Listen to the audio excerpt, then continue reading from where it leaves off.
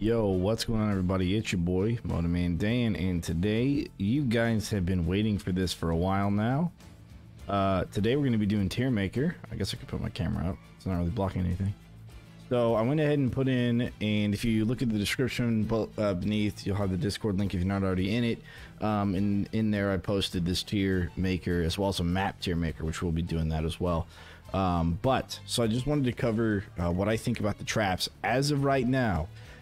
After this, I'm going to be doing a series where I kind of really go in depth for each individual trap, and I might come to some conclusions later on that might surprise myself, like new things that I find out about a trap or new implementations or how to use it a little bit better or worse, which might make it probably better, right? So it might make some of these traps a little bit better. I'm looking at like Haymaker, Swinging Mace. Some of these ones I don't play with a ton, so maybe their full potential isn't really unlocked here. But this is all the items in the game, which is everything spellbook related. So traps, trinkets, weapons, and heroes. Alright, and then what I was thinking about doing for the tiers. So the last tier list I had was how good was it at doing its job. You know, you have something like Arcane Dragon, which is supposed to apply the arcane debuff in a line and bounce off walls. How well did it do that? And that's where I put it. And then you'd have something like Brimstone, holds charges, you know, does arcane damage, burn, fire damage, for damage over time. How well does it do that? You know, in my experience. And then I put that up there. And so, you know, it wasn't necessarily in comparison to each other, a little bit of that, but this time I'm going to make a little bit of a different mental approach. And this is not necessarily the percentage of games that I would play with it, but this is like almost like how to beat the game, what traps you can bring, or what you want to use in order to beat the game. So S tier is going to be things that you probably always want to bring. It doesn't matter if you're playing endless, doesn't matter if you're playing for high score, doesn't matter. And we're going to kind of keep in mind the different gameplay styles there are. So you've got speedruns, you've got endless, you've got story mode, casual, you've got new beginner player, and you've got high scores. And you got high scores on normal maps and high scores on endless as well. And so we're going to kind of take a look at all of that with all the new stuff included and all the new updates they've made. So it's maybe going to look a little different, but there's going to definitely be some similarities with what we've seen before and what we're going to see here today.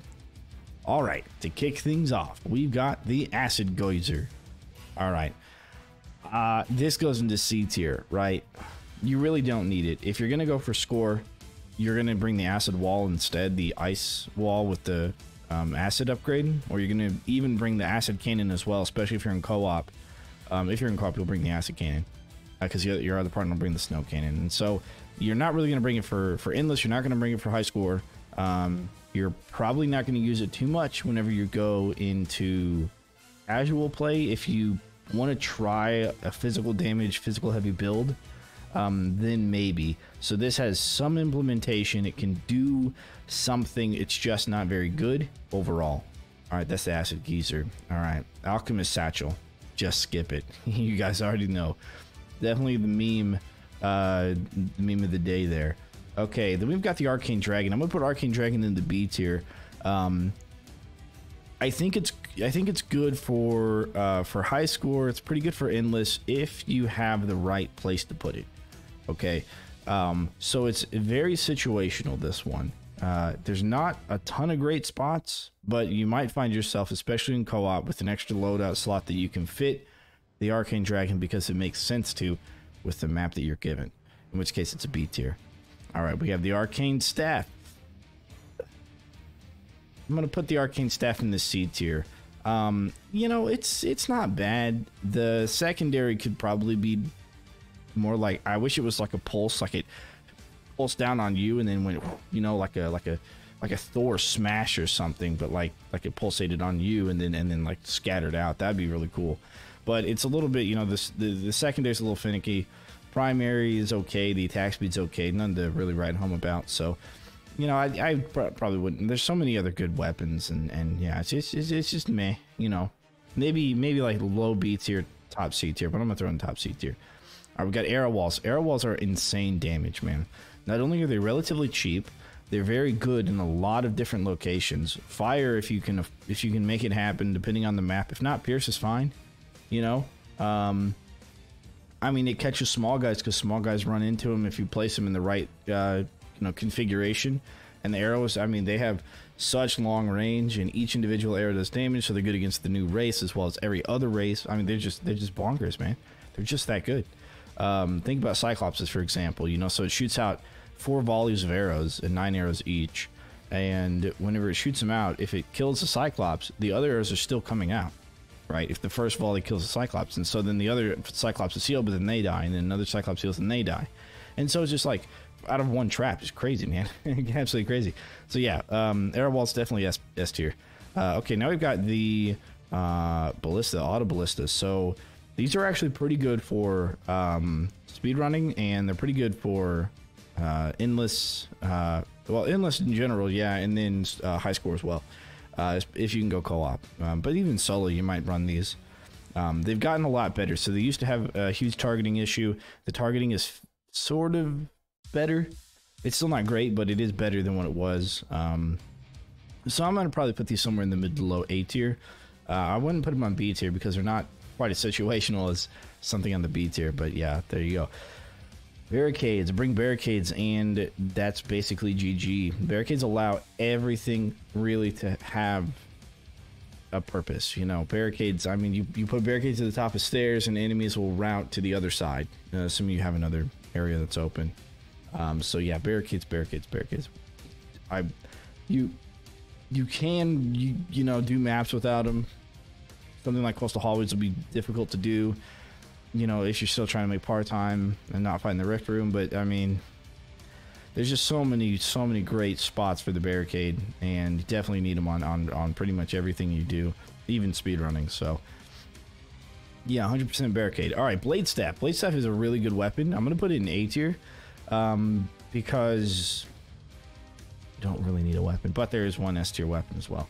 Bladestaff is really good. It's probably the best, in my opinion. It's the best melee weapon there is. It heals you, does good damage, has interrupt. You can kind of hold an enemy in a spot for a while with the Bladestaff. Blunderbuss is an A tier weapon. I'm probably gonna, yeah, keep the trap above those.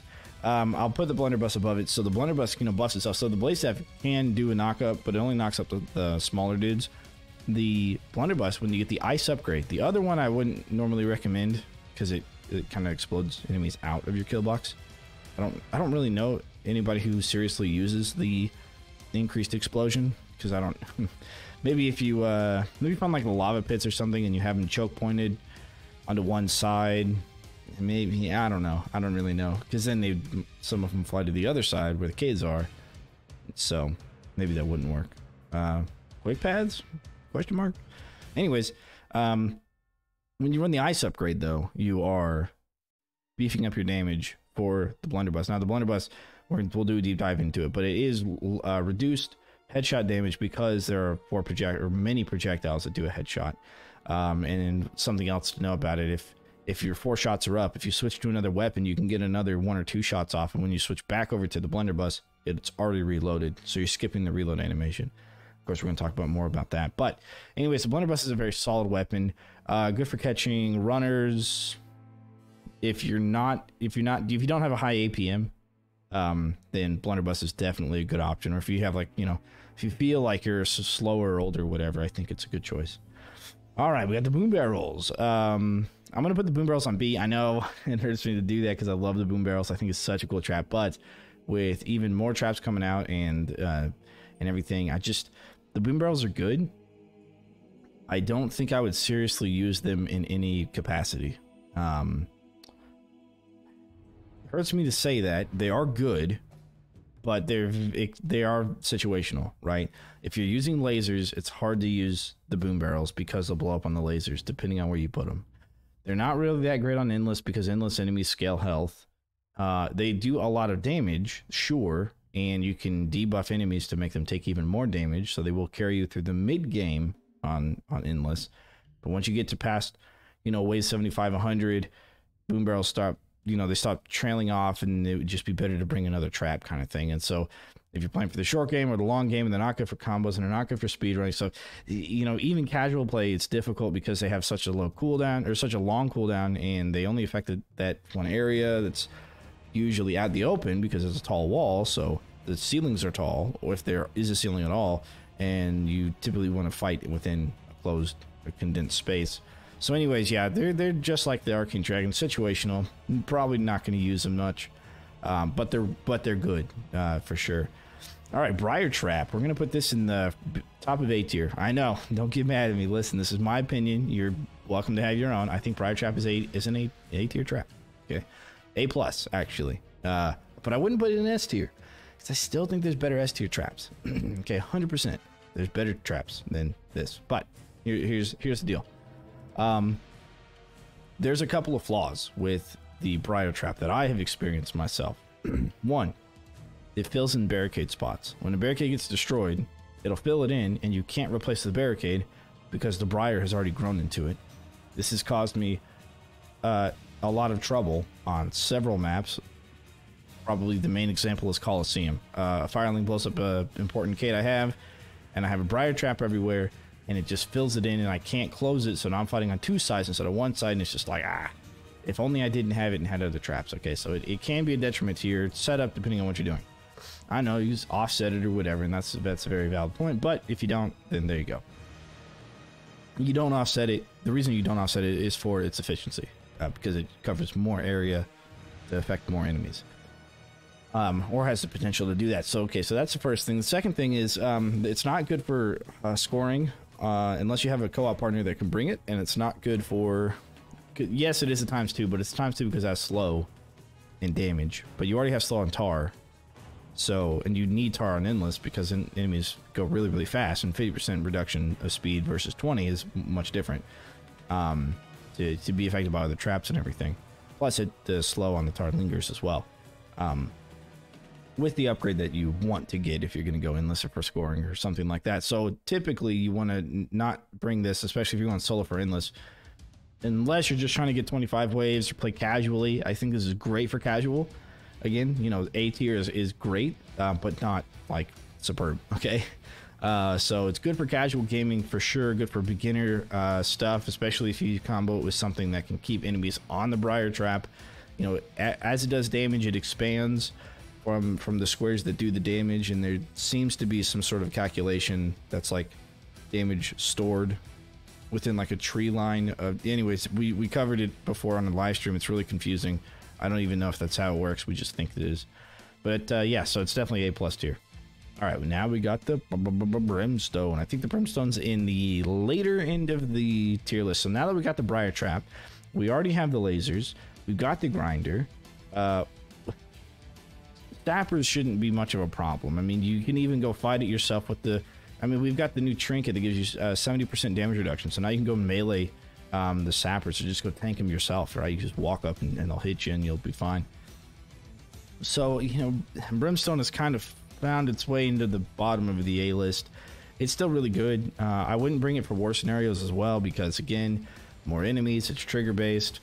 If you have like 500 enemies running at you and you have a trap that triggers 7 times and goes on a cooldown versus a trap that's continuous, or a trap that, you know, keeps dropping barrels, or an arrow wall that pierces like 15 of them, you know what I'm saying? Or kills a bunch of them, and this trap doesn't even kill them, it just does damage and debuffs. Yeah, it's still got a purpose. You know what? I've convinced myself. I'm going to put it on B tier. It's situational just because of the fact that you have so many other traps to take care of what Brimstone is known to take care of, which are Zappers. Except for the one place I probably would still use it is maybe Order Enclave. Yeah, maybe Order Enclave. As a matter of fact, the last time I played it, I ended up using Briar, and Briar worked just fine for the Zappers, so maybe not. Yeah, okay. All right, cool. Yeah, so bottom of the B tier then. That's probably where I'll put that. Okay, we got the Broadsword. Not a great weapon. I mean, it's good. It's got a lot of damage. The secondary is kind of cool, but it uses up your mana. It doesn't do a ton of damage. Yeah, it's got a lower swing speed, so you have less interrupt than you do with the Bladestaff. Yeah, it's just there. All right, S tier. lasers. There's a lot of cool things you can do with lasers, a lot of places you can place them.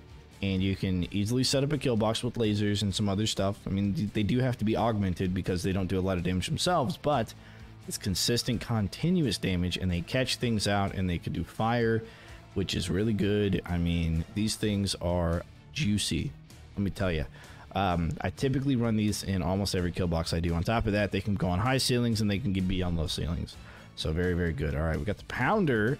And I'm going to put the Pounder up here in front of the Blunderbuss. I don't use it a lot right now, but I do know that they buffed it for good. I mean, this is a good trap. The Pounder's buff cooldown reduced by like 3 or 4 seconds. Crazy. So this thing is going to be triggering quite often in your kill box. And I wouldn't, you know, I would kind of guess to see, or I would, what is the phrase that I'm looking for? I don't know. I would guess that people are going to start using this a lot more, where they would normally use maybe lasers or on a low ceiling, and kind of in the enemy's path as they're pathing around. You just place a bunch of Pounders over them. They're relatively cheap, and they do stun. Stuns last for 3 seconds, and so if you got like a stun corridor with arrow walls or something else, you know, like vertical saw blades, and these things stun everything, and then all of a sudden everything fires, and then it stuns again and fires again. I mean, this is really cyclical. Yeah, really low cooldown. It's really good stuff. So I think it's definitely A tier category right now. All right, then we've got the Lightning Staff. I think I'm going to put it behind the Acid Geyser. You know, it's got such a low fire rate. The secondary is good, but you kind of have to spam it. But at the same time, if you hold the charge, you know, you're always pedaling backwards. You're never going forwards with this weapon. You're always running backwards because you just can't do enough damage to kind of move forward with the enemies. The stun is okay. It's good, I guess, against Craig. The first time you see Cygnus, you can't even get it for Craig, so it doesn't matter. I guess Gorbash, but by then you have other stuff in your inventory, so I don't know. Yeah, it's definitely bottom C tier for me. It's good damage, but it's just got such a low fire rate, and it just doesn't do a whole lot for you, that I put it there. All right. Now we got the Flower. I'm going to bring the Flower. I think I'm going to put it behind Brimstone. So for combos, it's not very good. It's one combo. It does the same thing as Butterflies, and we'll see where we put Butterflies here in a second. Same debuff, so they don't stack. One happens or the other happens. Whichever has the longest cooldown will continue to happen. I mean, they technically happen at the same time, if they're affected at the same time, but the combo point itself doesn't stack. So you won't get 2 combos if you use Butterfly and Windows, the Windows and the Flower. That being said, it misses A, B, it takes up a floor space. So if you're trying to zigzag, it's a little bit harder to use, but if you do like an L shape, then you can put it on the inside of the L shape. That's totally legitimate. I just don't think it's good enough, and there's many other ways to crowd control enemies. It's pretty good, because it affects a large area, so you can use it. This is B tier, but I think it's just too situational on how you have your kill box set up, and you have to build for it. You can't just have it as part of your kill box and expect it to go really well and to be able to kind of AFK it, I guess. But it's not bad. It does serve a purpose. I just think it's too situational. And it's not great for speedrunning your combos or late game endless. And those are 3 types of gameplay out the window. You got casual playthrough, and you got like beginner playthrough. You know, those kinds of things that you could use it for. So yeah, definitely B tier for me. All right. Now we got the Crossbow. Crossbow's pretty good. The extra stun damage is 15%, which is what I now run instead of headshots do explosion. But if you do headshots do explosion and you kill a fire elemental or a fire lord with the headshot from the crossbow with that upgrade, it instantly kills the firelings because the explosion damage trickles down, which is nice. Saves you from having to trigger another stone staff or ice amulet and wasting a little bit more mana. It does have a zoom function. So first one we've seen so far that has a zoom function, so that's cool. It's pretty decent at taking out bats, but I just don't think it's that great of a weapon, although it's good. However, as far as ranged weapon goes, I do use it a lot. I like the combo with Stone Staff or Ice Amulet. I know other people do. It's still good. And that bonus percent damage, I would encourage you guys to use that a little bit more. Or try to anyways. If you have a lot of other modifiers kind of in an area, This is just going to amplify it even more for the damage that they're taking. So, for example, if you have like an armored ogre and you got a stone staff and you got, you know, an ice dart spitter or an ice wall, and you have the crossbow, you're going to do more damage than if you have like the blunderbuss, because it's going to have an extra modifier on it, 15%. And the 15% happens first, and then the 30 from stone and 30 from ice. And so you're just kind of stacking it a little bit more. Okay. So that's why I give it an A tier. You could say situational, but I think that it's definitely a good thing to run, like in every build that you have. It really complements a lot of things. Cyclopean Gaze. If you're running a melee build, I guess it's good, so I'm going to put it in situational. It's not as good as other trinkets, and it's really not as good as other traps. I find myself not really putting it in my loadout unless I don't have anything else to put in my loadout. Or if I'm running melee, then I'll put it in. Sometimes. But I'll get rid of this. Like, this will be one of the first things I get rid of for another trap if I feel like I need another one running a melee. So, yeah. Alright, Cygnus. Cygnus is an S tier for sure.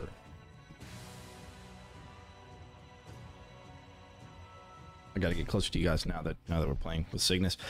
Cygnus is able to sleep, feign death is what it's called, and that allows him to watch the kill box and see what's happening inside. Also, it allows him to assassinate, so you can sit outside of a door that has sappers, like on Great Room, for example. Sappers come out of the right-hand side if you're playing on Endless, and they always come out of the right-hand side, and it's always, you know, like every 5 or 6 or 7 ways, whatever it is. And then you can use Cygnus and just sleep, and then pop up, attack them, go back to sleep, and then stand up, you know, run around, go back to sleep. You can dodge attacks. You can have gnolls go into your rift so they don't target you, saving your barricades.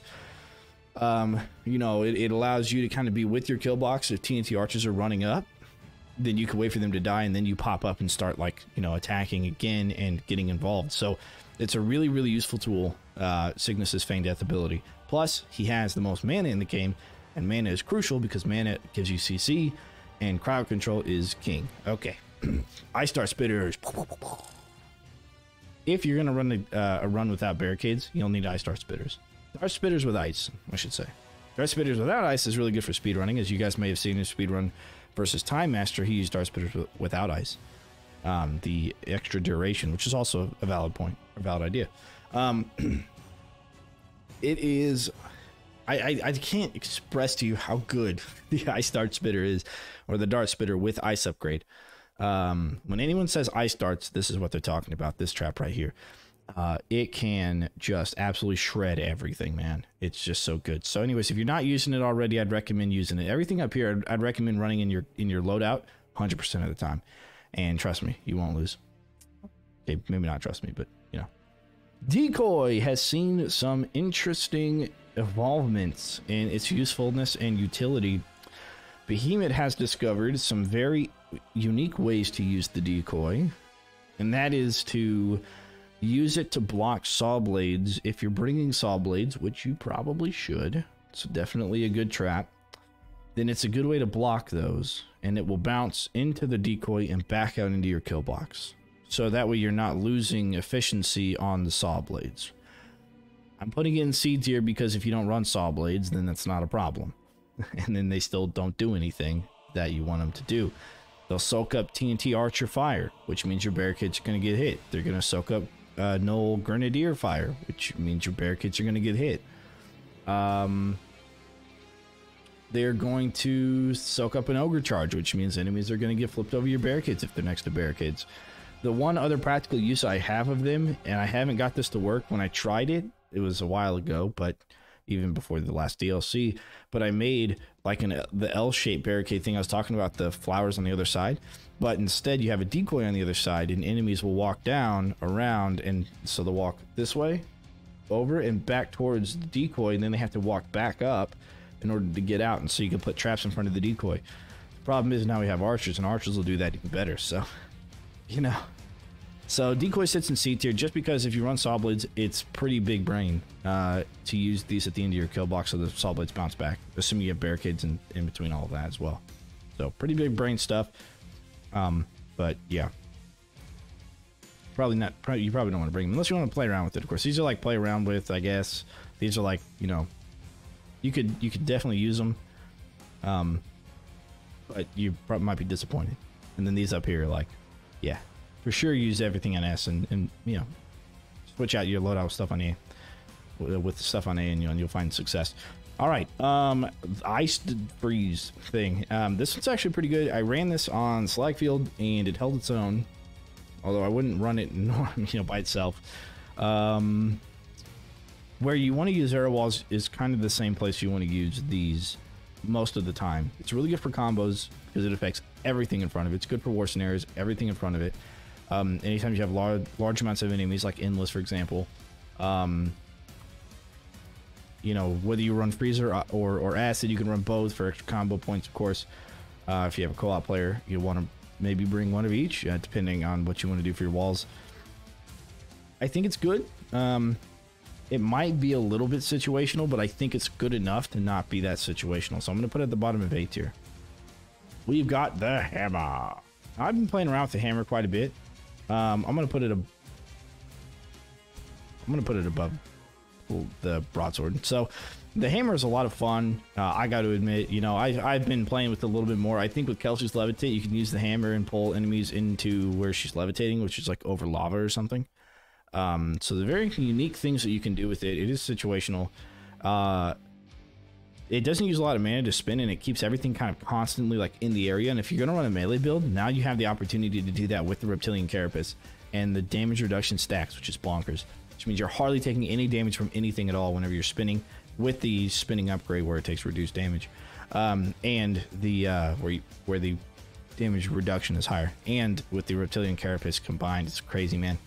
So you really become a huge tank with the hammer. You know, typically ranged combat is better overall, but if you run someone like Cygnus with the most amount of mana, you run the hammer, or Egan with the ground slam and the hammer. I mean, you're making some pretty sweet combos with a high mana bar and the Dwarven Warhammer. You really can do quite a bit here.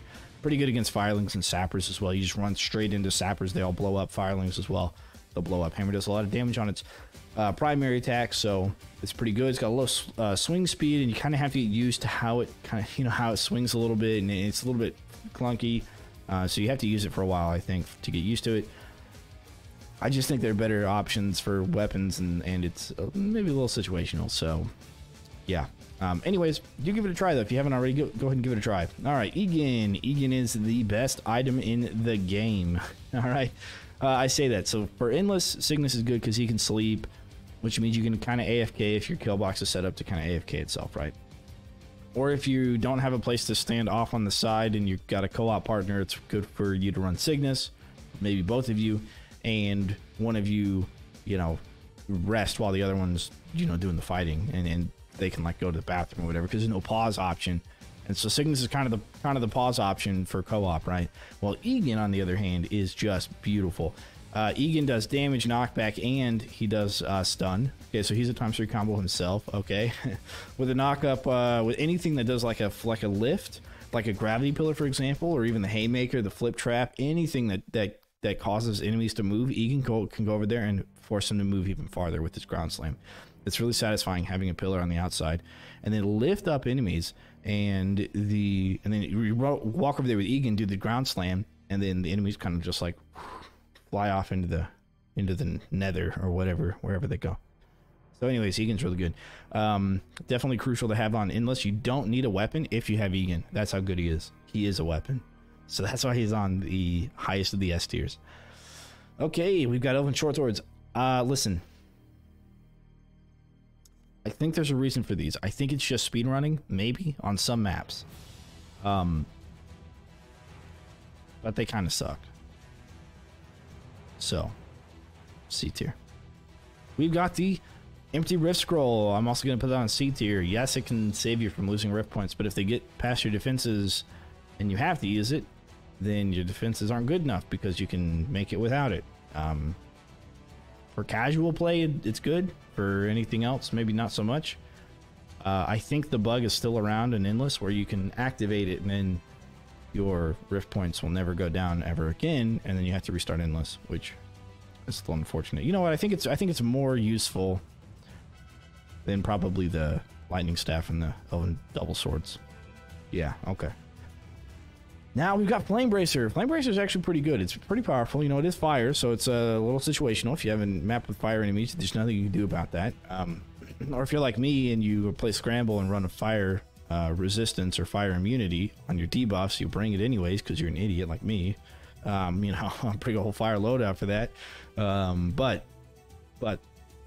it does good damage. Primary is good. Secondary is really good. You can double tap, triple tap the secondary if you have enough mana. And that just kind of burns everything to a crisp. So it's definitely good, but it's just not. I say it's good. I shouldn't say it's good. It's okay. It's okay because it uses a lot of your mana, and it just there's no crowd control with it. Okay, you kind of have to play around it for sure. And if you're out of mana and you still got enemies, what are you gonna do? You know what I'm saying? So yeah. But as far as compared to the rest of the stuff on the C tier, it's probably better. Okay. Flamethrower. If you're looking for a ranged fire weapon, I've got you covered. I'm gonna put Flamethrower behind the crossbow. Yeah. So Flamethrower is good. It can headshot, unlike the fireball. I don't think the fireball can headshot. Pretty sure it can't. Flamethrower can headshot, and the secondary is a burn effect, which is pretty nice. You can just run down the line and just burn everything. So if you have shields on Riftlord, orcs come out with shields, you just burn them up and get them all nice and low health. You can just sit there on top of like fire tar. If you have like any way to regenerate mana, like the Mana Rage Trinket, or if you have the Molten Gold that drops potions, you just sit there underneath it and just have the right mouse button held down and just kind of kill every single enemy that walks into it. Man, it's crazy. I mean, it's somewhat situational again because it's fire, so you know, fire immune enemies, you're not going to bring it for that obviously, but still, for those maps that you can use it, it's pretty fun. It's pretty fun to use, and it's pretty cool. It does a lot of damage, but I don't think it complements your kill box, and it doesn't really hold its own like these other weapons and yeah, these other weapons do. All right, Flip Trap. You know, I kind of wanted to put this on S tier. It's really good, especially late game endless combos. Not really for speed running. Casual play, it's a lot of fun. And first time playthrough, it's definitely useful. Flip Trap's best trap, but for this tier, we can't really have it in S tier. I don't think. I have to put it in A tier, A+ tier for sure. So if you haven't used the Flip Trap in your loadout, I'd highly recommend it. It's a lot of fun to use. Make sure you get the flip that flips big enemies. The other one I've never used. Never used the other upgrade. I don't even remember what it is.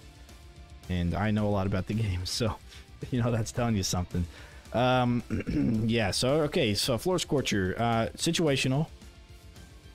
I think it's more I think it's better. I think it's better than the Boom Barrel Roller Dispenser. You know, you put it outside your kill box a lot of times and force it inwards, or if you put it on the wall, you can put it like where barricades, if you're using barricades, you're amazing, where the barricades are sticking into the wall, you put it there to go into the kill box, and that burns everything. So if you don't have another good source of fire, which fire lasers or fire arrows, you know, or flamethrower, or, you know, any other fire that you can have, then Floor Scorcher is the one for you because it's going to burn everything in that line. Much like the freeze wall is going to burn or freeze or melt everything, Floor Scorcher is going to burn everything. So it's one thing to know: enemies that get flipped on it don't take burn damage. So that's something to note, I guess. And all the enemies in front of it will take burn damage. But you know, there you go. All right, Freedom Trinkets. It's probably not as good as a Chain Staff, but better than the Elven Shortsword. Freedom Trinket allows you to resist crowd control effects. One of the most annoying things in Order Enclave, which is one of the hardest maps in the game, maybe top 2, that and Slagfield, are bats. Shock bats and ice bats. An ice bat will hit you, and then you'll have like 3 ice bats, you know, and they'll just take turns hitting you, and you'll be frozen. You know, it's like getting stunned by ogres in Orcs Must Die 1, with like 2 or 3 of them in front of you, and there's no getting out of it, except in that one, when you die, you lose rift points, and you got to restart. In this one, you can die all you want, so it's not the worst thing in the world, but still super annoying, and you could easily lose rift points because enemies will start flooding into your rift. If you're not there to take care of it. In Order Enclave is such a short map that it happens, and it definitely can happen. So if you're struggling with that, you know, with bats being a problem, I'd recommend maybe throwing it in there. So it has a purpose, but it's very very rare that I'd probably ever use it. So, but it is there, and it's good for a melee build too. Ogre charge won't stun you, kind of thing. All right, we got Gabriella. We'll put Gabriella in C tier, bottom of C tier. Her ability is the worst ability to have, I think, compared to all the rest of them. So she has slow fall, but it doesn't matter because you don't take fall damage, and it doesn't matter. Okay, it just doesn't matter. I think she's the one that has like the health and mana are the same, so she's like right in the middle. So you're gonna go melee. You probably want to go Warwick, who has the most health. If you want to go health wise, if you want to go mana wise, you go Egan or Cygnus. If you want to go for utility, you might go Kelsey, maybe even Max if you want to get into certain locations, because he has a double jump. Gabriella can do none of those things. She's not worth any of that. So there's really no reason to bring. As a matter of fact, you know, I'll just put her on D tier. She's better than the Alch Satchel, though. That's good. All right. Gravity Pillars. Gravity Pillars an A tier trap. It's an A tier because it can lift enemies up for 8 seconds. 8 seconds is a long time. And while they're lifted up, they take double damage, right? Or you can do the damage per second, which will then do it for 5 seconds per lift, which is still quite a ways. This is pretty important to have on late game endless with sappers. If you have a low enough ceiling, or if you have a ceiling at all, the gravity pillar is definitely good against sappers. On top of that, of course, crowd control reduction happens with enemies on endless, so they'll be. And their movement speed is higher, so their slow will affect them less and that sort of thing. But if you run gravity pillars, what happens is they get sucked up. That duration of them getting sucked up doesn't change.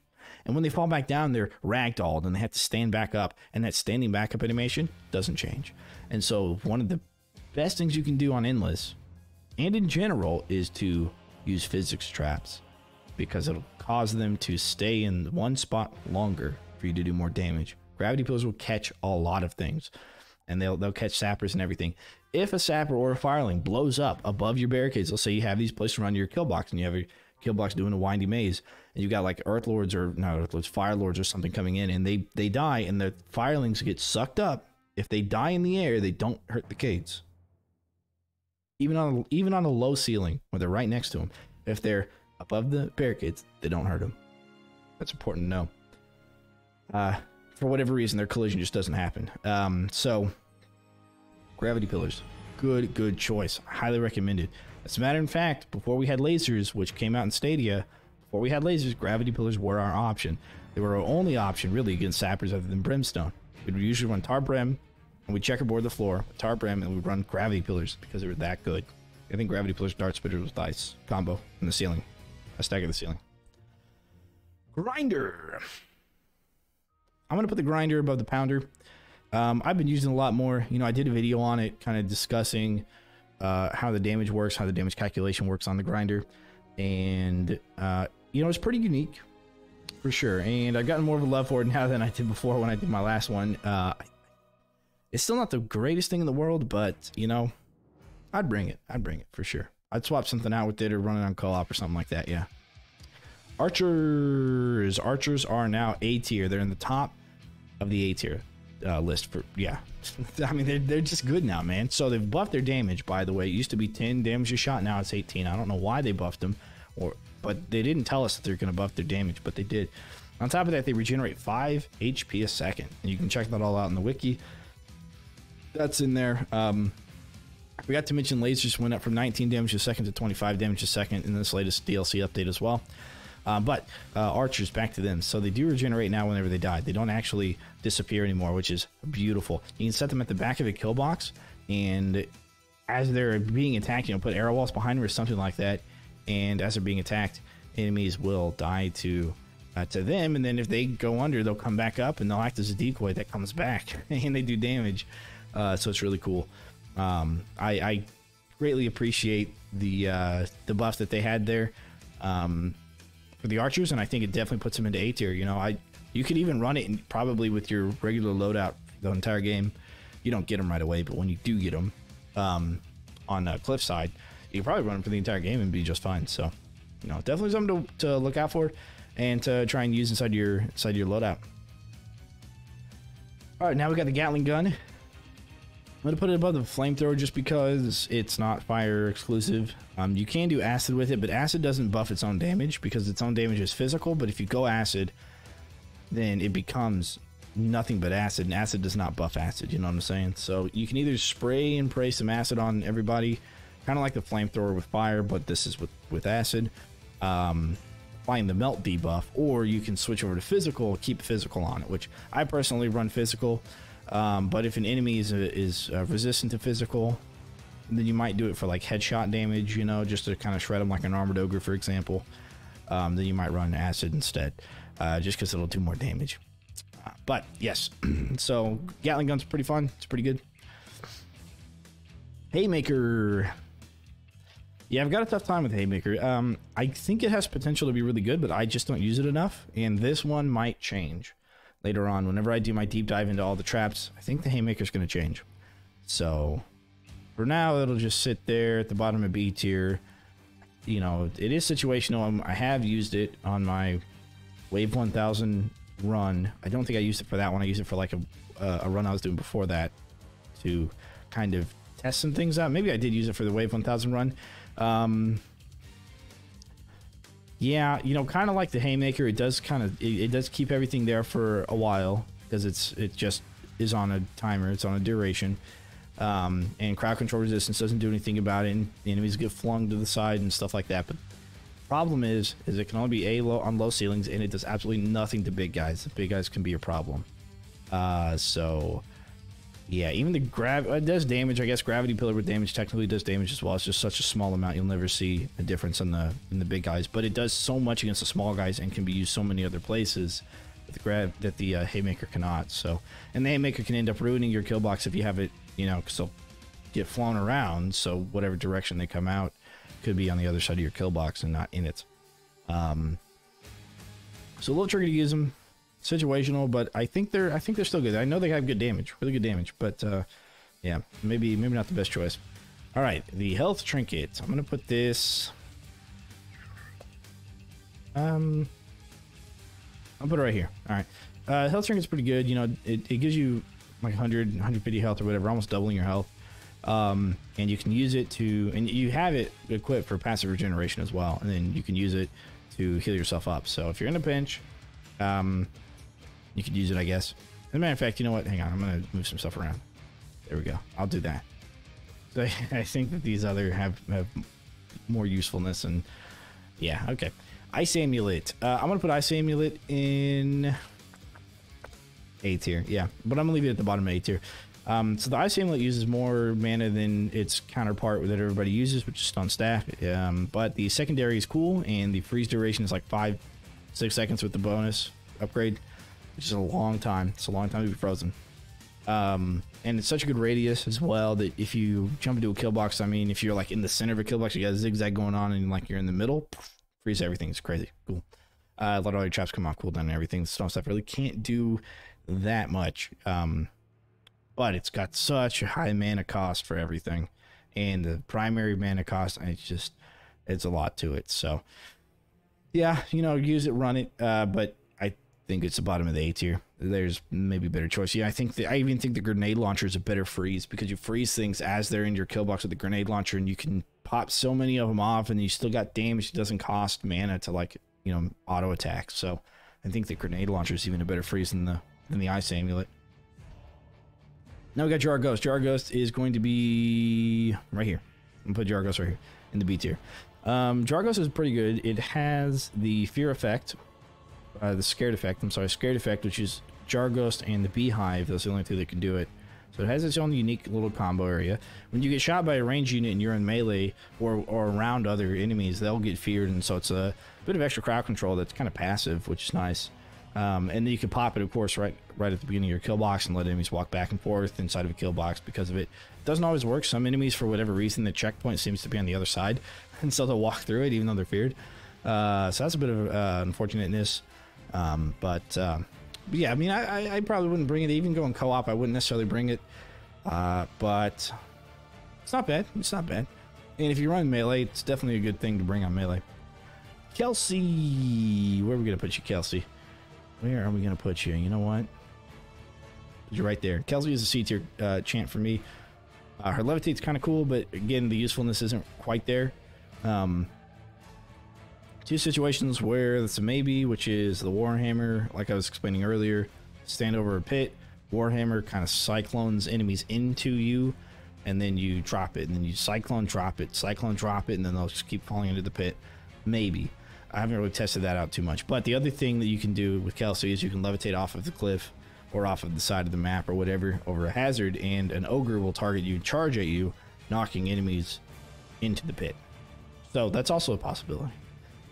Other than that, though, I don't really know of a reason why her levitate exists, but it does have a purpose. Unlike Gabriella's, it actually serves a purpose, potentially, if you use it right. Longbow. My first fresh playthrough that I did, all maps one video. The first one I did on that, I used the Longbow. The second one, I used the Blunderbuss. I like them both, you know. I do, but the Longbow has pierce. Pierce 2 enemies. When you're on bleed, you can kill a bat in 2 hits. You know, pop, pop, and then it bleeds to death.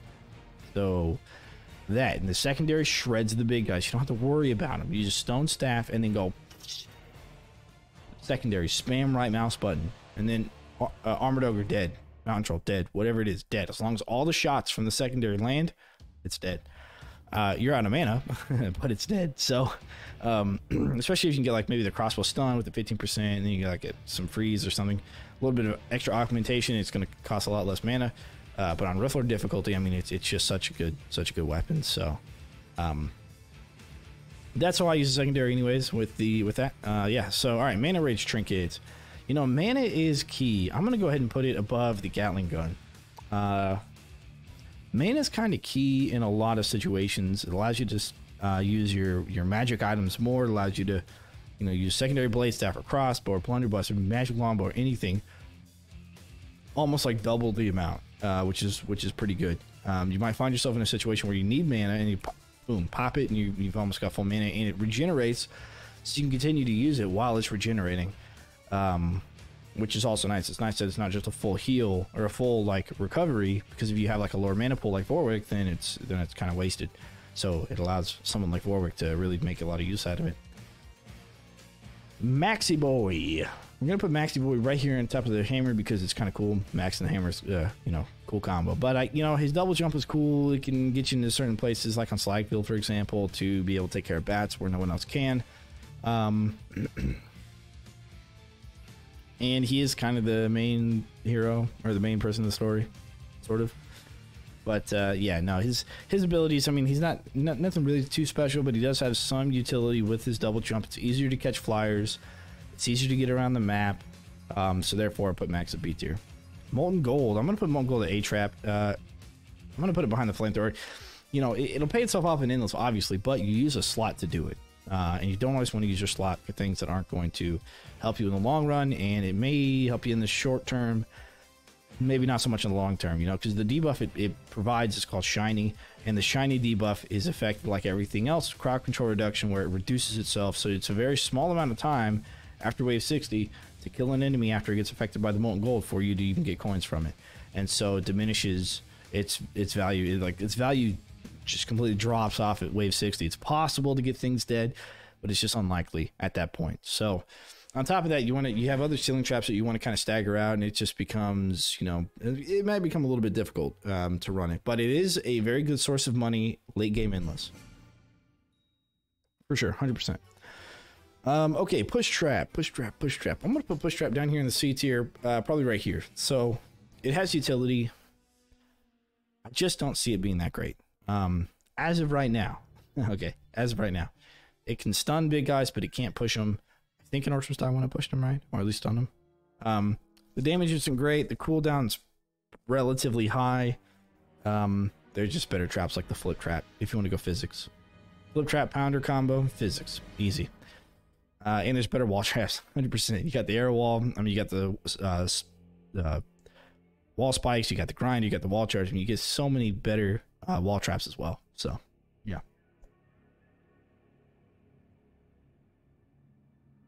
All right, Reptilian Carapace. I would recommend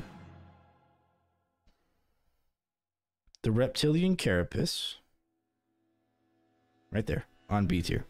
70% damage reduction is pretty crazy high, and it will allow you to live through quite a bit. You know, one of the things that can kill you pretty easily is, of course, flyers, but not only that, cycloptic mages. They're pretty powerful. They have a high damage output. The Terratua assassins are pretty high damage output, and if dying is your problem, then this is definitely going to help you. And I think it's just maybe a good thing to kind of leave in your loadout, if you feel like it. So it's situational. I wouldn't bring it all the time, but yeah, especially for a melee build, this is like the #1 thing you want in a melee build is the Reptilian Carapace, other than the mana Trinket, of course. All right, Ring of Storms. I think the Ring of Storms is good, but I don't think it's A tier good. It's good for popping it in the beginning of a wave or in the middle of a wave, or when you're fighting like the last big guy and you need him to die to make part-time, then popping a Ring of Storms can help. The Rift Lightning's okay. It doesn't really save you. It's not going to insta-kill a big bat. It's going to almost insta-kill a big bat, but not. And that's a problem. Because it'll still walk through your or just fly into your rift, even if it gets zapped. It's not bad though. It's not bad by any means. I just don't. It's situational, you know. I wouldn't worry about bringing it too much, but if you do like to kind of kill everything fast, I guess, or if you speed run, it might be a good choice for you to bring a lightning ring. Okay. Ripsaws. Ripsaws are a really high damage output trap. Really high damage. Bad for combos, good for damage. They're freeze as well. When you run it, you probably want to get the freeze. Yeah, they're good. They're high cooldown or higher cooldown. A little bit awkward on the floor, but that's not too bad. And yeah, really high damage output. They're a little bit wonky to use, but still, they're there. So A tier just because of their damage output is pretty bonkers. Now I got the Saw Blade Launcher. Do we put the Saw Blade Launcher in A or S? I think we put it in A. There are maps that I wouldn't normally use it on that I'd probably use other traps. So I'm going to have to put it in A tier. It's really good for applying the bleed debuff against enemies. I wouldn't probably ever run Explosion. I really haven't, and I haven't really found a great reason to do that. They become better because of the Terratua race. They kind of die to these things pretty easily. Especially if you get like the special bounce that I showed off in the video about saw blades. I just can't put it to, you know, S tier is really special stuff, right? A tier is like the A team, but like S tier is like the specialized A team. It's the A team that nobody knows about because that's how good they are, you know?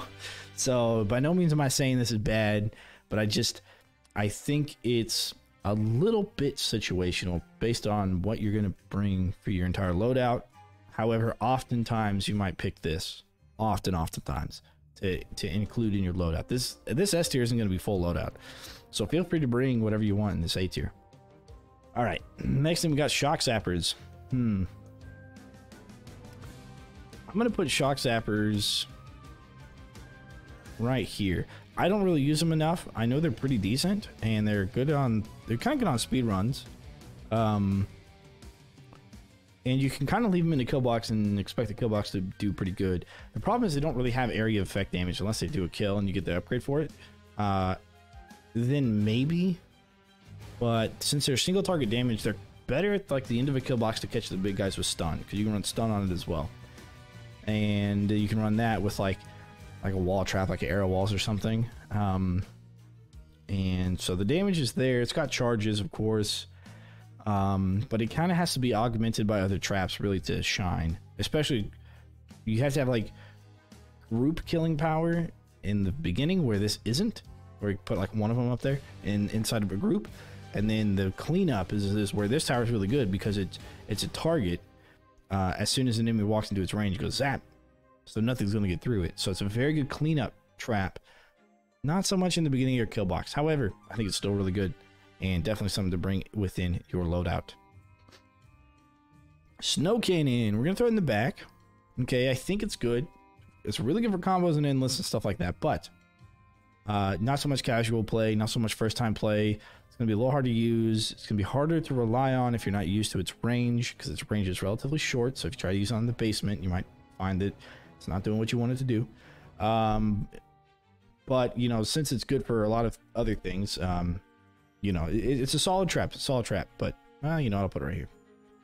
I'll move this around a little bit. There we go. Okay, the sod. I hate to say it, but the sod is probably the best weapon. Not. We haven't got to the best weapon, but sod is really good.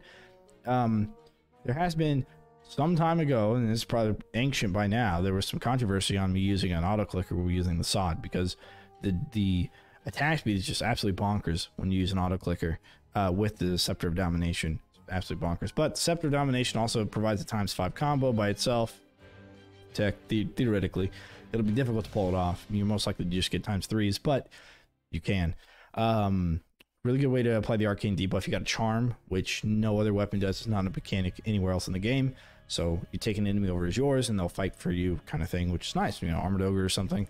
Just kind of stall out the wave or keep enemies in an area. This used to have a bug where the enemy who died that was charmed would explode and do damage to barricades. That's no longer the case. It seems to be a case with one of the buffs, which is enemies explode on death. And that hurts Cades so in a similar fashion to what this used to, but it no longer does. So that's cool. All right, the floor spikes.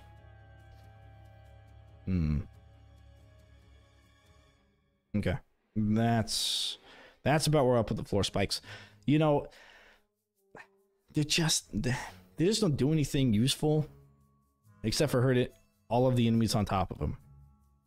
But like, to get a bunch of enemies in one square isn't the easiest thing in the world. And then the damage, by the time you're able to do that on Endless, with padding weirdness, by the time you're able to do that, first of all, you have to have barricades all around you, so you can't fit these anyways. But if you could, they just don't do a lot of damage, you know.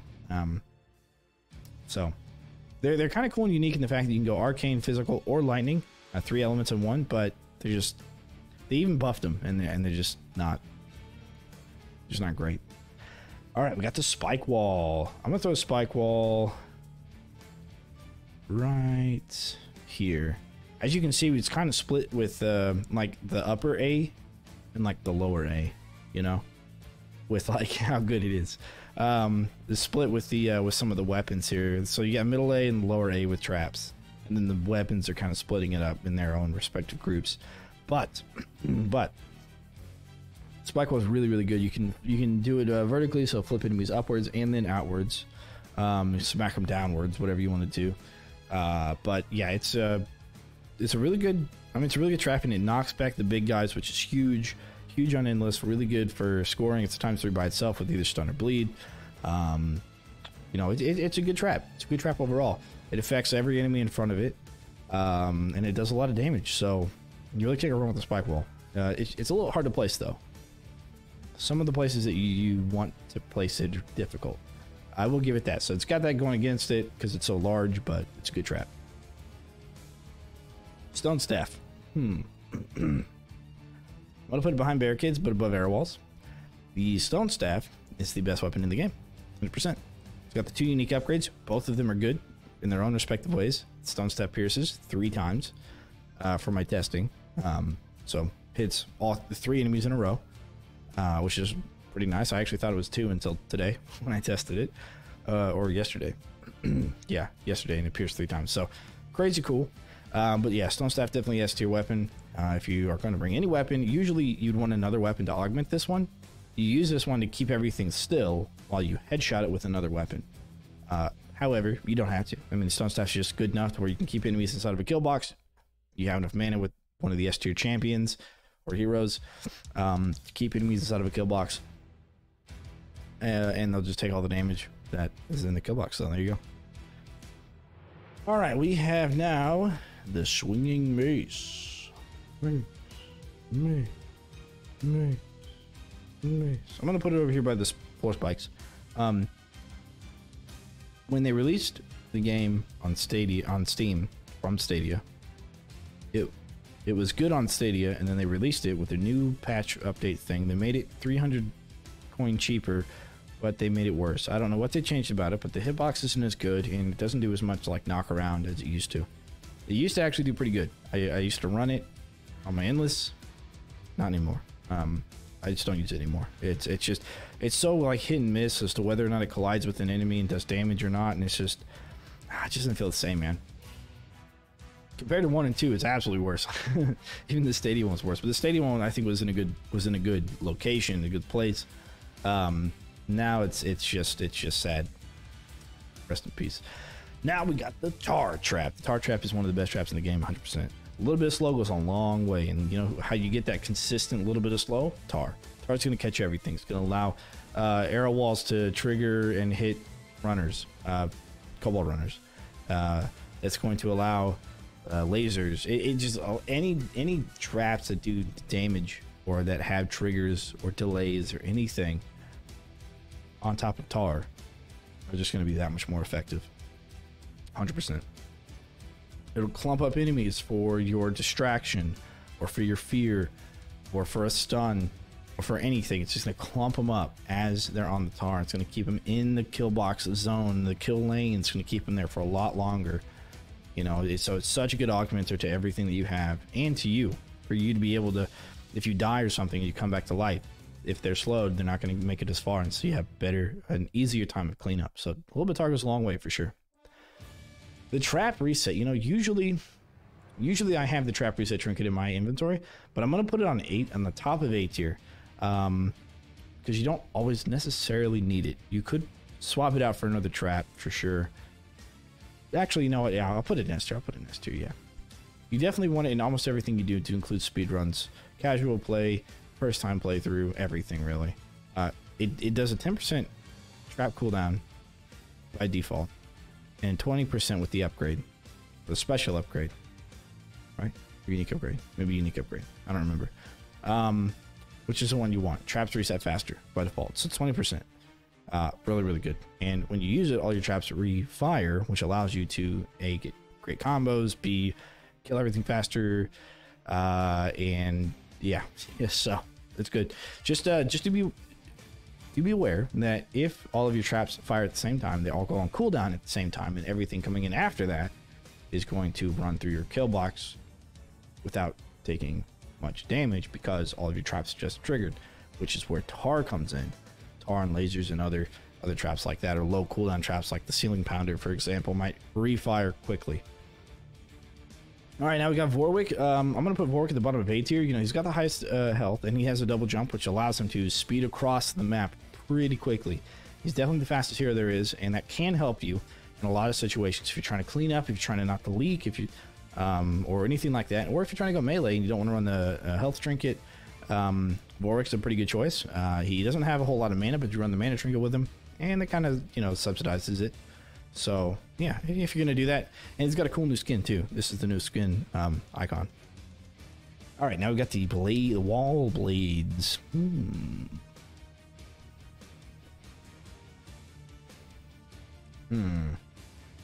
What do I put the wall blades? I think I put the wall blades here, and the reason do I put them? No, I'm gonna put them right here. The wall blades are the highest possible damage output in the game. We've tested it several times, but you apply a bunch of different modifiers and then you kill them, and it does like 1500 damage to a regular orc, which doesn't have any weaknesses to physical. No resistances, but no weaknesses. 1500 damage. That's absolutely insane with the amount of damage you can do with this guy, but you really have to set it up. They are cheaper than the grinder. I think where you would use these, you might use other traps instead, but I would encourage you to give these a shot and try and build a kill box around physical damage and use these as your kill power for sure. That brings us to the wall charger. I'm going to put the wall charger up in the upper echelon of the A tier. This thing will absolutely save your life for the big guys. If you kill the small guys in the front, okay, take care of the big guys in the back, the wall charger is your trap 100% of the time. The stun with the electric damage that it does, it takes care of the ogres and the trolls really easily. It does a lot of damage, stuns everything in front of it. Like I said, 3-second stun. It's got a long cooldown, but it does a ton of damage. And so when you have it, the big guys kind of walking through, they're just gonna get zapped and they're just pummeled with this damage. So way better for those guys than the grinders. Plenty of other things to take care of small guys than the grinders. Of course, you can use them to help as well. But even comboing these two, You know, you could stack wall chargers on top of grinders. Grinders will hurt everything. Wall chargers will only hurt the big guys, so ogres and trolls and stuff. It won't trigger and hurt anything below it. And so you can even double stack them. That's a totally viable option. Okay, next up's a wind belt. Yeah, you know, I'll probably put it behind the Warhammer. The wind belt it's got utility. I don't really use it very much. It doesn't launch enemies very far, but it does launch them back, which is nice because it's double damage. Secondary just doesn't do anything. You know, other than testing, I love to use it for testing. Right, I pick up an orc and I go put him in a situation, and then see what happens. Right. But other than that, it's just not worth it. So I don't know. It just doesn't do it for me. You can't like pull things to you like coins or whatever, you know, which isn't really a problem right now, but still, it's a thing. So yeah, I can't put the wind belt any higher than B. I mean, use it if you want to. It's fun to use, but it doesn't have a lot of negatives like this stuff in C does, but it just doesn't have a lot of positives. So yeah, it's a meh. All right, now we got Window of Butterflies. I'm gonna put this right here. So the Window of Butterflies is really good. You can put it on the sides of walls because it has such a wide area. You can, like I was talking about, double stacking the wall charger and the grinder. So the grinder here, the wall charger on top of it, right? And you guys can see that like that. Okay, but instead what you can do is you can do like butterfly on the bottom, and then you can do a wall charger and butterfly on top. And what the top butterfly is going to do, it's only going to affect the ogres and other big guys, because the range is actually 1 grid square lower and higher. So it's actually going to cover that third grid square up, and so it's going to affect ogres and plus bosses and all that. But it's not going to affect anything lower, and then the lower one's going to affect everything down there. And so they're going to be on 2 different timers, but they're going to be taking up the same wall space. Which is pretty awesome. Plus, you can do it with a saw blade launcher. So, a saw blade launcher on the bottom, and then a regular wall trap in the middle, and then you can do a butterfly on top. And that's a really solid combo as well if you have a 4-high wall. So, and on top of that, it's a ×3 combo now. They fixed it. For the longest time, it never applied the arcane debuff. They were under the impression that it did. We found out that it didn't, told them, and they fixed it. So now it applies the arcane debuff as well as distract, as well as does damage. So now it's a ×3 combo by itself. Really good way to apply the arcane debuff as well. Okay, now we got the war scenario traps. You know, I kind of thought about not putting these in here because I don't really use war scenarios traps very much, but I'll do my best. All right, S tier. This is really the only one I use in a realistic like way. Is the tower. You run barricades, you can make really cool mazes, and it just gives you an inside area outside. And using regular traps is much better than using war scenario traps, because it's just much cleaner kills. So yeah. Of course, war scenarios aren't on endless, so I can't consider that, and it's not really that. It's kind of okay for doing speed runs, but here's what we're gonna do. I'm just gonna put all the war scenario traps at the end of all the tiers, just because I think it's better to not use war scenario traps except for the tower, the outpost. In that instance, it is, but that's why it's on S tier. Boom barrel launcher is pretty good. If you can zigzag or clump up enemies into like a pit of tar and just sit there with a boom barrel launcher or 2 boom barrel launchers and switch between them, or even 3, that's going to give you the fastest cyclical rate of boom barrels, although it's going to hurt your hand because you're going to be clicking a lot. If you can do that, then boom barrel launcher is great if you can set up do that. So yeah, really good option there. The auto ballista I'm going to put on B. It's not as good because it doesn't do as much group damage, and it's a war scenario trap, and war scenarios have a lot of enemies, and so if it's not doing, you know what I'm saying? You see what I'm saying? It's a lot of enemies on a map, but the trap doesn't affect a lot of enemies. It only affects like 1 or 2. I don't remember if it has pierce or not, but yeah, not great. The stun upgrade is what you'd probably want on it, and the time I usually use it is on front lawn to stun Gorbash and to just keep poking at him. But that's situational, and you can do it without a war scenario trap. So yeah. Banks of Archers is A tier. They shred a lot, dude. They shoot far, they shoot wide, and they shoot a lot. They can miss, and they oftentimes do miss, and they'll have a lot of wasted shots, let me tell you. If you count up the amount of wasted shots, probably more than the amount of hit shots, or non-wasted. They're going to kind of spread their volley around, and they're gonna miss runners, dude, and they're gonna target runners and they're gonna miss them, and they're gonna be on cooldown or they're gonna waste their shots or whatever, right? So they're not the greatest thing in the world, but you know, they're not that smart. Nobody said elves were smart. Nobody said that. All right, we got the bowling boulder. All right, so bowling boulder is a problem. The reason bowling boulder is a problem is because it doesn't trigger on its own. This would be an A tier war scenario trap, one that might even be S tier if it triggered on its own. It doesn't. You have to shoot it or go up and click the letter E or F or whatever it is to actually trigger it yourself, which is nuts. All right. It needs to have its own range. Even if it's invisible range, it needs to have a little bit of a range to trigger on its own. Then it's an A tier, possibly S tier trap. You just bring it and it would just roll and do its own thing without you. So they need that. Until then, it's a C. It's good, but you got to be there to do it. And the only like 2 maps that you're going to be able to focus on one kill box outside is the first 2, which, to be honest, just running a regular kill chamber with the outpost is just better. You know, it's just you have to do less. You just sit there and you just let all the enemies die. Everything else you kind of have to fight inside because you don't have to, but you can, and it's much easier to fight them inside. Especially in Dragon Boneyard, because you have the 2 inside gates that open up, and then for the Order Temple, you do have the rifts that open up on the inside, and so you know you're limited to the amount of outside space you have to use these. And if you have to be out there with them, if you put them outside, you sit them out there, and they're in a really good position, but you aren't there to shoot them, you're gonna miss your opportunity, and then what? Like, it's just a waste of traps. So, anyways, that's why I don't like them. All right, we got the flip trap, giant flip trap. I put it on the B tier. A lot of people like it, and it is a fun trap for sure, but it triggers on kobolds and doesn't hit them, and it goes on a long cooldown. And if you don't have a way to clump up enemies, it takes up such a large footprint, you can't really clump up enemies on it unless you're there fighting on top of it. Other than that, you're not really going to flip much. And then things are still going to get past even if you're fighting on top of it. So, but, it's a fun trap for sure. All right, we got the beehive. The beehive is an A tier trap. It triggers on its own, when the enemies are underneath it, which is nice, what the bowling boulder should do.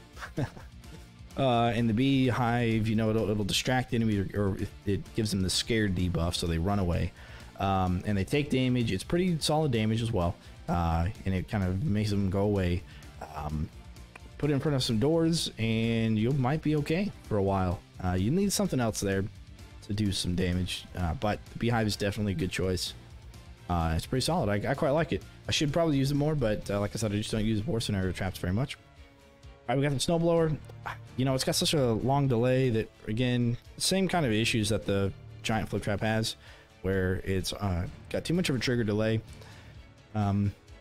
It's just not that great.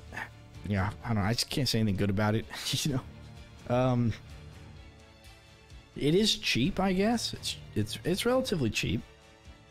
But it just takes up such a large footprint, and it's hard to get enemies on it. It's got a long trigger delay, so it's just, it's a B tier. All right, we got tornado. If you're gonna run tornado, probably you're gonna want to run ice. It doesn't do damage. If you run the lift, if you run like the physical damage, it's gonna lift enemies up, and if it does, be careful that they don't enter into your rift. It doesn't like throw them into your castle or whatever. But it's pretty fun to watch a bunch of tornadoes roll around, and they're effective. They're pretty effective. You can even put frozen ones up on the balconies where the bats come in on Canyon Keep, and the ice will instantly freeze them as they fly over them, assuming it's not ice bats. All right, then we got the knights and we got the priestesses.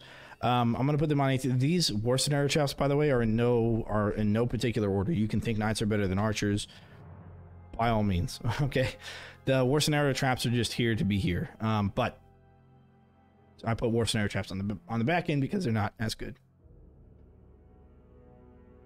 Because they're not as good as like regular traps. So, the knights and the priestesses, they're both pretty good. The knights good to tank things, and the priestess good to shoot things.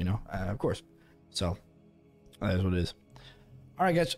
With that being said, that it does conclude our tier list. All items. Now I know what you're thinking. it's a good video, and you're going to leave a like, comment, subscribe, follow, stream, both YouTube and Twitch, and I get that, and I appreciate that you're going to do that for me. But here's the deal. We've got one more to get through. That's right, ladies and gentlemen, we are going to give you a twofer for today, and that twofer is with maps. So we're going to do all items and maps tier list in one video. All right. Northwing. Easy. Straightforward. It's easy. Whatever. Great room. It's a little bit on the maybe the more difficult side because it's got awkward spacing and stuff, and I like the aesthetics. It's pretty cool. This is side entrance. I'm gonna put side entrance down on C. You know, it's not really one of my favorites. Yeah, it's okay. It's got a built-in kill box in front of the rift, and it's you know, funnily enough, this one actually is a little bit on the challenging side when you run Rift Lord because it has fire immune enemies. And like, you don't get fire immune enemies for quite a while after that. It's just like all of a sudden, randomly, the third level you get them, you know? Like, what the heck? Anyways, but I just don't, yeah, you know what? I'll put it on B. I'll put it on B because it gives you the kill box. It gives you the same kill box spaces you have on Northwing, which is the first map, right? It gives you the same kind of kill box space, but it's a little bit more condensed and allows you to kind of play around with it a little bit. So yeah, all right, I put it on B tier. All right, Hidden Dock. Hidden Dock for me C tier. I don't like it because it's got archers, and I hate archers in there. You're just really annoying me and kill me all the time. No, that's not why. But it's, I don't know. I just don't like it very much. The aesthetics of like the rain and the dark and all that, it's not my favorite. And the layout's kind of simple. You really don't use a lot of it unless you're going to go endless, but on endless it sucks because there's no sappers, and so there's no real challenge. You go really, really far in endless and not have a problem. So for all those reasons, I just am not a huge fan of Hidden Dock. For me, it's a C tier. All right, we've got Split Stairs. Oh my god, Split Stairs is a D tier for me. You know, you K'd off one side of the top of the stairs, you kill box on the other stair, and you have super high ceilings, so you can't use the dart spitters, but you don't even need them because everything just dies on the stairs, and you just use like 10% of the map. You know, there's really cool K'ds that you can do in the front if you were to play endless, but endless has sappers, and therefore you can't really use K'ds, and so then you're kind of stuck with, well, if I can't use K'ds because it's endless and sappers, and you know, but you can do really cool K'd mechanics within the level in front of the doors, but unfortunately you can't because of sappers, and so you're kind of like, you know, up the creek without a paddle, is that what they say? Anyway, so yeah, Split Stairs for me, kind of, yeah, not a huge fan. All right, we got the lava pit. Lava pits, just like Northwing, just kind of mediocre. You know, there's a small door on the side. I wish you could use that. That'd be kind of fun to play around with and give you options, but you don't have any options. You can just kill everything in the front, kill everything on the walkway, kill everything in the first room, whatever you want to do. It's relatively easy, and now I will say Craig comes out here. Craig is definitely the Giga Chad boss, and the first time you play through, when you get to Craig, you may not have a way to really deal with him very well. And he comes out with a lot of enemies, and he is the Giga Chad boss. He is the #1 boss in the game. So that is kind of, you know, that's kind of cool. Does that put him in? Nah. We might do the enemies later, and we'll rank the enemies, of course. But yeah, all right. So now we've got Close Quarters. Close Quarters is going to be an A tier for me. It's a really good challenge. It's a breath of fresh air for the challenge. Whenever you get the Rift Lord difficulty, for sure. Managing 2 different kill boxes isn't the easiest thing in the world. And on top of that, you get Earth Lords Wave 2, which are difficult. And I like the look of the map, and I like the way the map is laid out, and the way that you can K'd on endless and everything like that. So, for sure, Close Quarters gets an A tier for me. Cliffside. Cliffside gets a... Cliffside's a low A tier for me. It's actually pretty fun to play on endless, and wave 1 on Rift Lord is pretty challenging. All right, I'll say it's pretty challenging for sure. Wave 1 on Rift Lord, because they throw mountain trolls at you. Wave 1, which is pretty crazy. There's not a lot of leniency when it comes to failing, and it's easy to fail on Cliffside. A lot of sappers, especially on endless, they throw a lot of sappers at you. I believe it's wave 8. They just kind of like throw everything they've got in the repository at you, So that can be a little bit on the challenging side.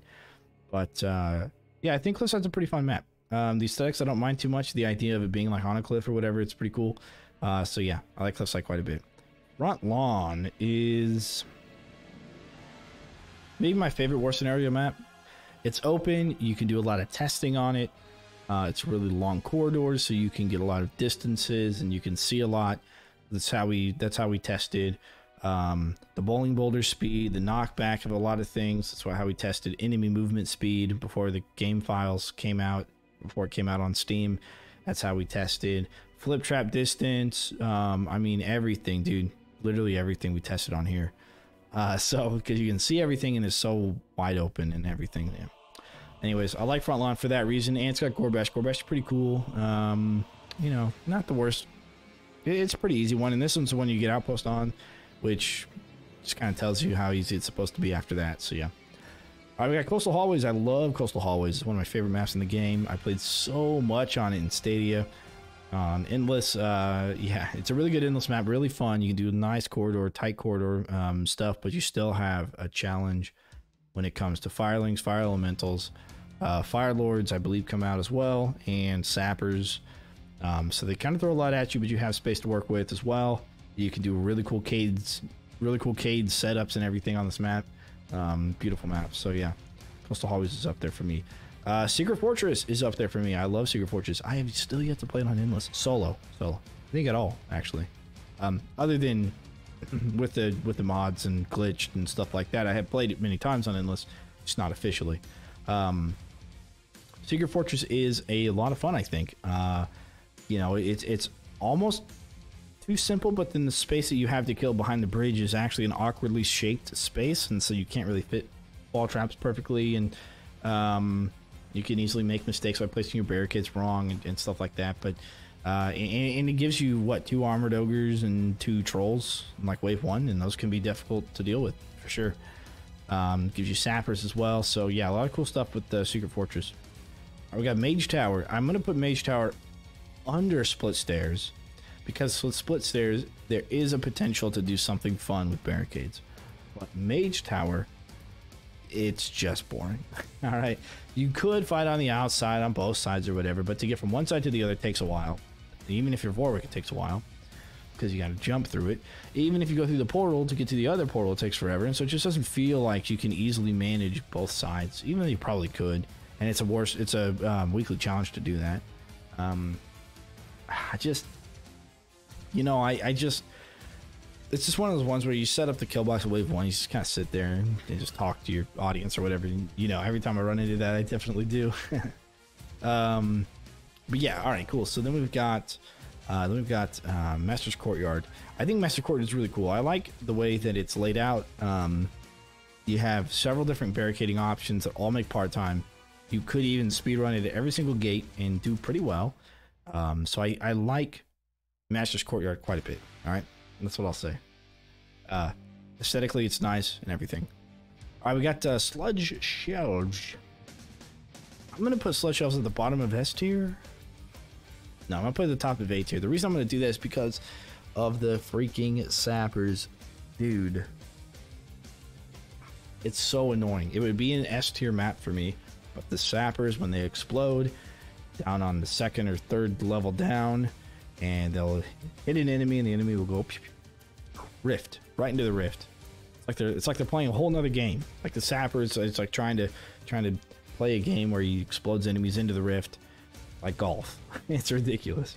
Or like pool, right into the pocket, right? So, anyways, if it wasn't for that, then it would be fine. I like it. Dragon Boneyard is boring and long, and the boss is a wimp. It's a total simp.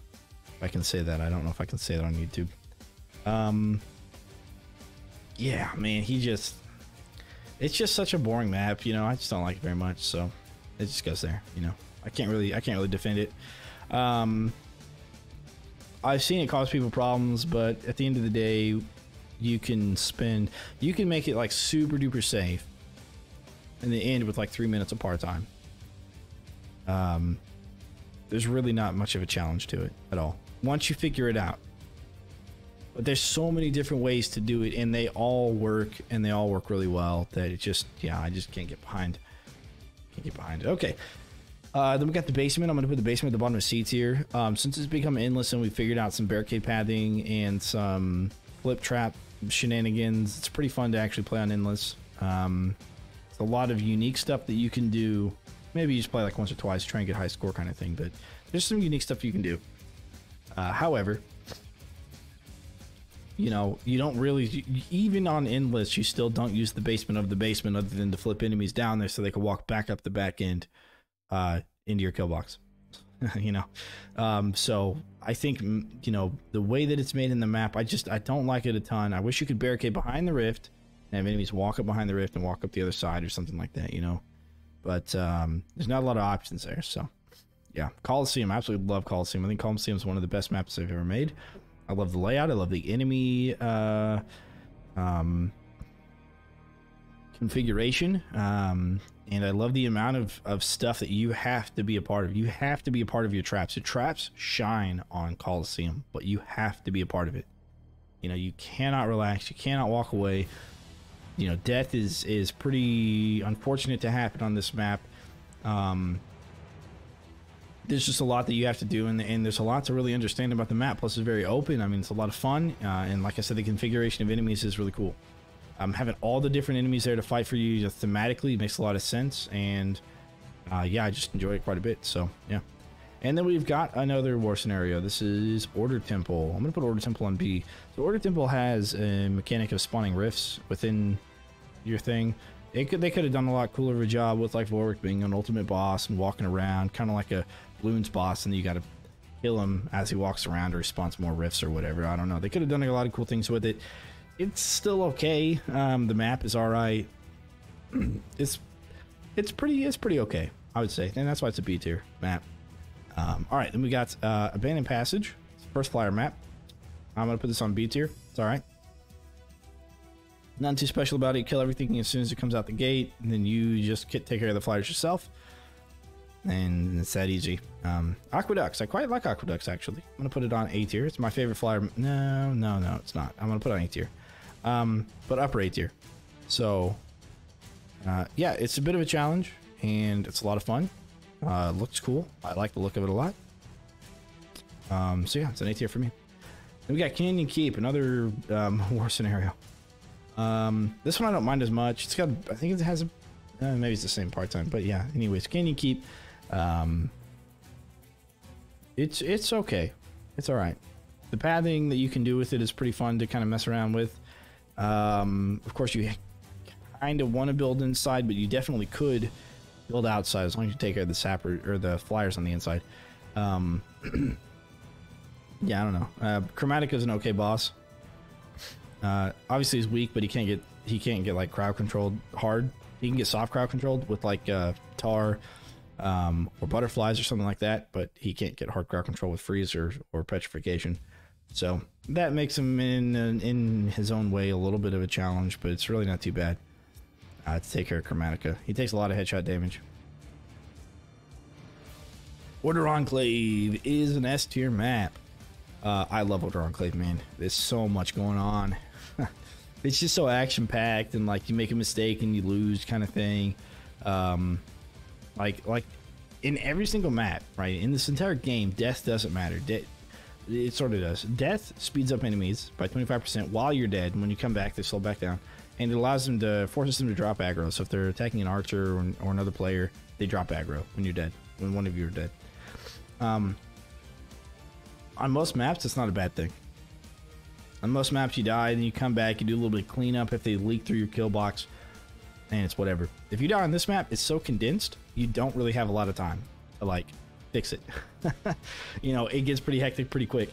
So I love Order Enclave for that reason. For that reason, it's an S tier. You know what? I'm actually going to put it right here. Go. All right, next one is Slagfield. I'm going to put Slagfield in the back. This one, the challenging part about this one for me personally is part-time. You can make it if you build both of your kill boxes in the back and it's safe. So when you play safe, you can still make part-time, but barely. You still have to kind of get involved in what's going on in order to make part-time. and to not lose lives as well. So very kind of finicky, kind of strifling the line of like being too difficult and being just difficult enough for Slack builds. So definitely S tier for me, and I like the map. I think the map layout is really cool. All right, now we're getting to the ice maps. Okay, these maps are, let's see, this is the first one. I don't remember what it's called. And the second one is Icebound Mines, and we've got Frostbitten. So these are A and S tiers. I absolutely love the thematics with these. I think the maps are beautifully made. I've like zoomed, I've used a camera hack thing and zoomed around them, and they're just, even the outsides are gorgeous. I mean, they tell such a story, and it's so they're such great maps. I really can't complain about these. This one has flyers. I guess I can. This one does too, but they're easy to take care of. Unfortunately, Icebound Mine almost forces you to build backwards towards the rift, just because of the flyers that kind of come out and they go into that area. I'm not worried too much about the lane composition. We'll talk about shamans and where I rate them when we do enemies. That will be a later day. But as far as like maps are concerned, like the layout of the map, I think I like it a lot. I wish also there was a way to move from gate to gate instead of having to go around the entire map. I don't know. Maybe they tested it and thought it was too easy and put a blockade there, but that'd be nice to have, especially because you do have shamans, which would make you have to keep going back and forth and then not take care of your flyers or whatever. And then the first one is pretty fun. It's really fun to mess around with and figure that one out as well. And then Frostbitten, oh man, Frostbitten really causes you to have to, you know, pay attention to what's going on. And this is probably the first one that I would say that it's really imperative. I think this one in Order Enclave, it's really imperative that you kind of almost write down and take notes what the wave compositions are.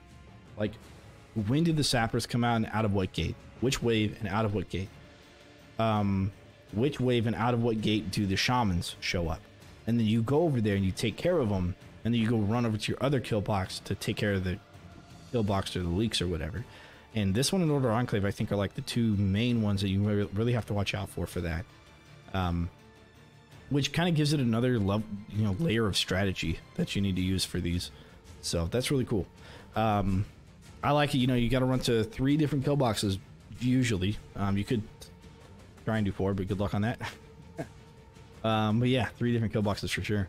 Really crazy stuff. All right, now we got switchbacks. I'm gonna put switchbacks on A. I'm gonna put it at the end of A. Actually, I gotta put my war scenario at the end of A. So switchbacks is a lot of fun, I think, to really test around with barricades and barricading around the rift. I mean, we've done so much with like figuring out good barricade optimization and everything. It's such a fun map to test around and try stuff out with, and it's an endless exclusive, so you don't see it a lot. It's a fun map. I wish it was a story mode map. I wish this and Quick Paths were both story mode, but you know, whatever. Quick Paths, obviously S tier. We didn't play for 56 hours straight for not to be S tier. No, this one's for sure like the best endless map there is. You can go so far. We made it to wave 1001 with Quick Paths, so it's absolutely crazy. Yeah. If you want to know more about it, just watch that playlist. All right. We now have the first Tuatera Stand DLC map. I don't remember what it's called. The aesthetics of this, it's really plain and kind of boring, right? There's just not a lot going on, not a lot to look at. It's not very appeasing to the eye. You got like a pool of water and just walls and ceilings, and that's it. You know, there's nothing cool about it, I don't think. Like I don't even think you can see sand on it at all ever. So it's very basic. Now I know why, and it's because this one and the next one that we're going to talk about were both rushed and put in at the end. Because initially they were only going to come out with 3 maps, and then they ended up adding these 2 maps after that. We know because of the game files tells us that. Because initially it only had 3 maps, and then we looked at it and we were like, interesting, they're only releasing 3, and then they released 5. And then looking at, you know, doing my camera hack, zooming around, it's very obvious which ones they took time on and which ones they didn't. And this one and the next one they didn't take time on. That being said, people still like it. I still think I don't think this one's as much of a challenge at all. It's actually really, really easy, even on Riftlord. So for the fact that it's super simple of a design, and that it's really easy to beat, I just had to put it on C tier. They could have done a lot better job with this. Now we've got Oasis Outpost. Oasis Outpost is bottom of B tier. This is the other one that was rushed, and again, it just doesn't feel super unique. Mechanically, I guess it's pretty good, but the pathing on it isn't great. You can really abuse the pathing if you're going to play on Endless, which is just absolutely crazy. And yeah, it's not super difficult either. Part-time can be a little bit of a challenge. You do have to build 2 different kill boxes to make part-time and still take care of the flyers. Or at least kill everything outside the gate on wave 1 and 2 on the right-hand side, and then build in front of like the rift room. And try and kill everything as fast as possible just to barely make part-time. So part-time's a little tough on it. Unfortunately, you kind of split up your kill boxes, but overall it's not too bad. Alright, now we get to Untrained Grounds. This is the Orcs Must Die Unchained Training Grounds map that they ported over, which is cool. These 3 originally were going to be in the DLC. I don't know if the wall was going to be a war scenario or not. Initially, I think it was through the game files, but I'm not sure. It could have actually just been a regular map like the wall in Orcs Must Die Unchained as well, but it's not the case. Untrained Grounds for me is, I think I had to put it at, I'll put it in A tier above Switch. No, I'll put it behind Switchbacks. You know, story mode wise, you don't use a lot of the map. It's pretty easy to barricade around, and it's not a super difficult map either. You can really automate one side pretty easily and then hang out on the other side and take care of it. So it's not super difficult. There's no sappers. There needs to be sappers if they want to make it a real challenge. They add sappers 100% of the time. But no, I don't think it's too difficult at all, and part-time is pretty lenient. So yeah, but I do like the fact that it's Blast from the Past, and I was able to look at it and, you know, think about how I was playing the map on Unchained and, you know, make some of those modifications. But yeah, it's there, sir. Okay, then we've got Sand Sea Castle. Sand Sea Castle is going to go up in S tier for me. It's definitely a challenge, and I like that. I like that quite a bit. And it's one of those that you kind of have to not necessarily know the wave composition, but know when waves are coming out and out of what gate. So that way you can be in the right place at the right time. And you have to split your traps up between 3 different gates. I don't think that's ever happened. Dan, this is all to make part-time, but I don't think that's ever happened in Orcs Must Die 3. You don't have a map that requires 3 different kill boxes. I have played this once with 2 different kill boxes. It's very, very, very tight on part-time. So tight that we couldn't make it happen more than once. So yeah, that is what it is. All right, then we got the wall. I think the wall is actually a pretty decent war scenario trap, or war scenario map, I should say. Yeah, it's pretty cool. You know, actually, now that I think about it, aesthetically is better. Yeah. No, you know what? I don't like it as much as Lava Pits, but I like it more than Order Temple. I gotta put that in the back.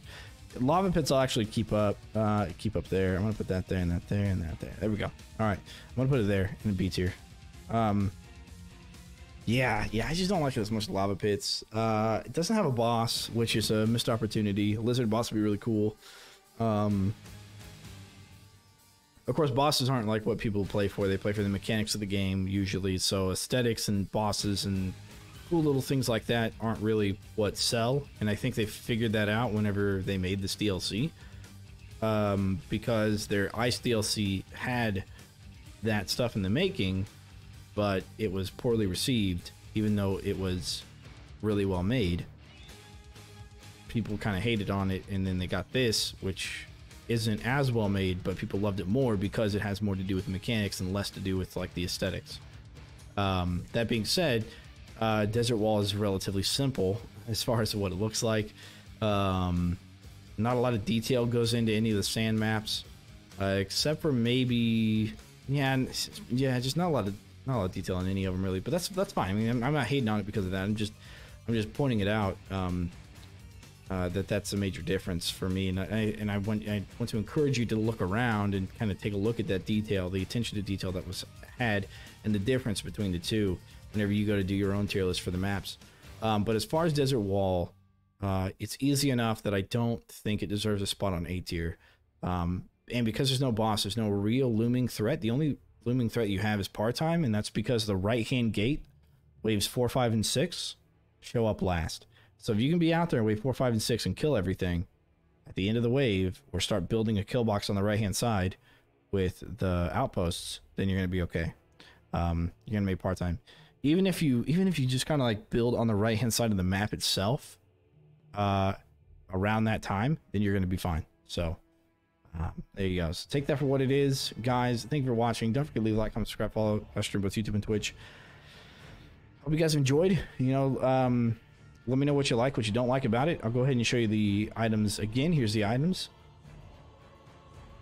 Okay. Show you the maps. Here's the maps. Okay.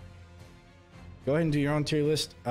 You know, drop it in the media channel or the discussion channel in the Discord link below. I'd love to take a look and see what you have. And if there's any reasons you have what you have, just let me know. If you don't want to fill in, you know, that discussion board, or if there's like any major differences you have or any thoughts you have about a trap or a map or an item, just let me know. You know, let me know in the chat. If you're using something, if you found a reason to use the Alch Satchel or something like that, you know, just let me know. Just tell me. I'd be excited to hear it, and I know everybody else would as well.